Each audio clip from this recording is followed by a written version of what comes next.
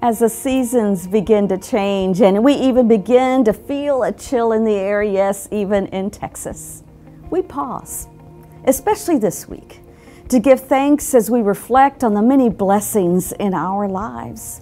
The traditions of the season for some of us include family gatherings and bountiful feasts, yet we must recognize that it can also be a challenging time for many, as coming together to share a moment of grace and gratitude with those in our lives can take work.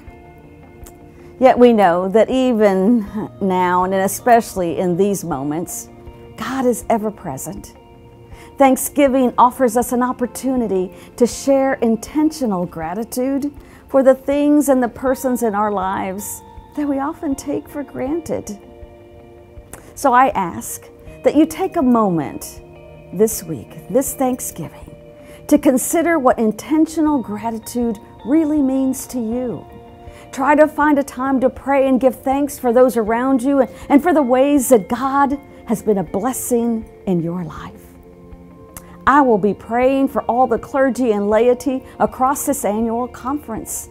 I truly give thanks for you, and I offer my deepest gratitude and thanksgiving for all of you and all that you do.